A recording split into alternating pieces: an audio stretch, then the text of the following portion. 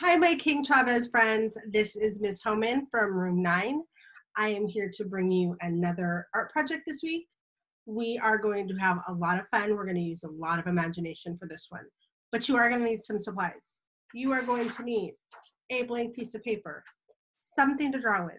I am using a black pen. You can use a pen, a black colored pencil, a regular pencil, a black crayon, something though that when you color over it, you'll still be able to see it. You're also going to need something to color with and your imagination. So make sure that is clicked on while you go ahead and pause the video, grab your supplies, and I will be here waiting and ready for you. We are all ready to go. Here is a piece of paper that I'm going to use. I just realized my other one had something on it. So if we have the whole size of the paper, we're going to go about a third of the way up. So if you were to imagine your paper in 3 different parts, and all we're going to do is draw a line, and it does not have to be a straight line. So we are going to draw a line. This line is going to be the ground, which is why I said it does not have to be straight. Now we're going to draw a spiral. So let's think, what is a spiral? So we're going to start right here in the middle, and we're just going to spiral out and out and out all the way to the bottom, so it touches the ground, and then just slowly close it off. What animal do you think we might be drawing? You're right, we are drawing another snail. So we're going to go right here, and we need to draw his snail tail. So we're going to start right here in that little teeny part between his shell and the ground. And we're going to think about, what does a snail slug tail look like? And then we're going to close it back up. And then we're going to do the same thing on the front, but on the front we're going to go higher because it's his head, but not super high because we need space for his eyeballs. And we're just going to make a curve around and then come on back down and close it back up at the bottom again. Don't forget, snail eyes are on top of those. So I'm going to go ahead and draw 1 circle, 2 circles for my little snail eyes. What's he missing? This is not a real snail, so we can make him have a smiley face. So, are we done? I don't think so, because I said we were going to need imagination and color. We don't have either one of those yet. So we need to take this shell, this spiral, and we're going to break it into a couple different parts. And I'm going to show you how. We're just going to draw some lines. And they don't have to all be the same. They can be different sizes, these spaces. So I'm going to make this one kind of a bigger space. And then I'm going to do one more here. Now, the reason that we did that is because we are now going to add patterns. Now you can use any pattern you want. You can do polka dots, you can do circles, you can do flowers, zigzags, check marks, however you want to do the inside of your snail. But you want to have different patterns in each section. Or if you're going to use the same pattern, how can you make them appear different? So that's something that you're going to want to use your brain for, to think about. Maybe you want to do polka dots in 2 different spaces, but you can color them different, or they can be different sizes. So I am going to start in the smallest one, and I am going to do these. Now the reason I said you wanted something dark is because when I color over this, I don't want those V's to disappear. What do I want to do here? Here I'm going to do some waves. I'm going to change my mind just a little, and I'm going to go all the way from side to side. So the waves that I already started, I'm just going to keep going. This is my next section. I think I'm going to do big polka dots. here. This is a bigger section, so this might be a really great place for some stripes. Now see, these are stripes and these are stripes, but I made them different because I made these ones wavy. This big section right here, it's a lot of space to fill.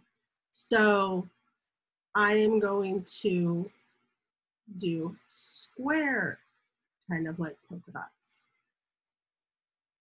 So I'm going to make them, and if you notice, they're not really big, so I'm leaving lots of space between them to color.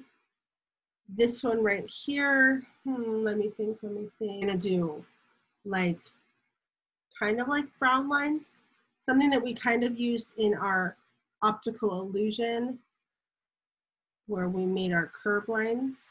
They're not really frown lines. They're like clouds. And I'm going to do some that go the other way too. So I have all these different spaces to color. And in my very last section, I am going to do hearts.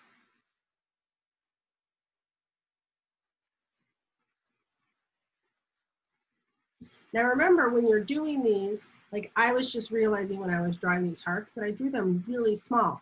So I have to do one of two things. I either have to leave them white in the middle and just color around them, or I need to be very careful with my coloring. Now, my patterns are done. This is a good time for when you're doing it to take a break and really think about your patterns, not just necessarily copy mine. I'm going to do something that's a little different, and I'm going to add a pattern to my ground. So I am going to do some vertical stripes, and then I'm going to do some horizontal stripes, and then another vertical. And now that I see that, I'm going to go ahead and line that up.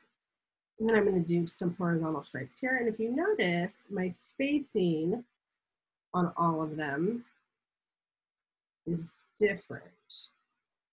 So I'm making a pattern, but it is a little bit different.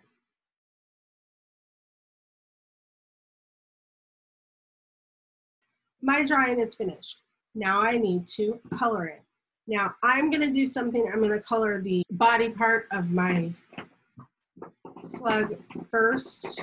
Now, if I wanted to make it realistic, I could, but it's a snail that has patterns all over its shell.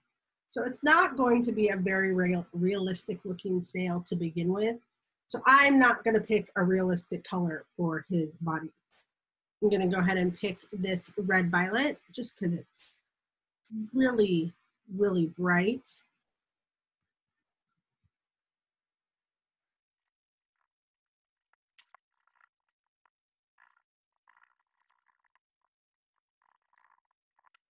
So I went ahead and did that, and then I'm going to go ahead and color his little eyes because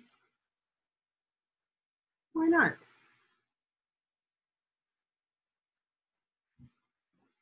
Okay, now I have to start thinking, how do I want to color in these patterns? So I'm going to pick a few colors. I have just plain red.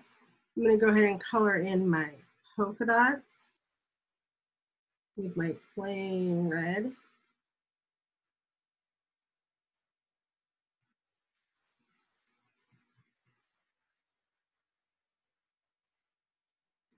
And I'm going to pick this sea green, which is not something we have in our regular school crayons. I just have this box at home and it has sea green in it. I'm going to use that to color in my squares.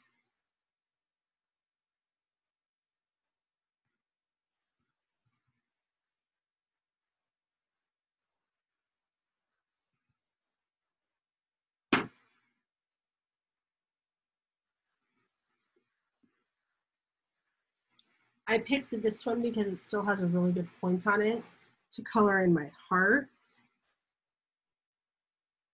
because I decided I did not want to leave them white.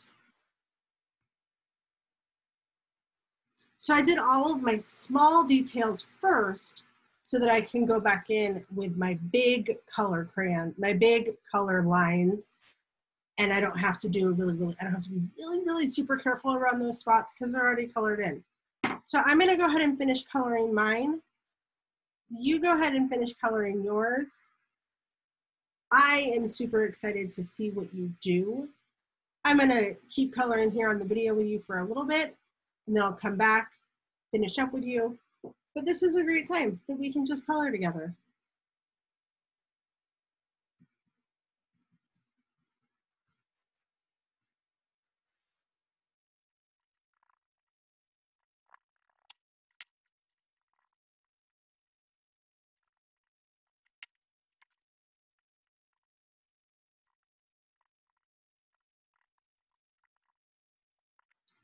So friends, you can see I've used lots of different colors, and I'm gonna keep going.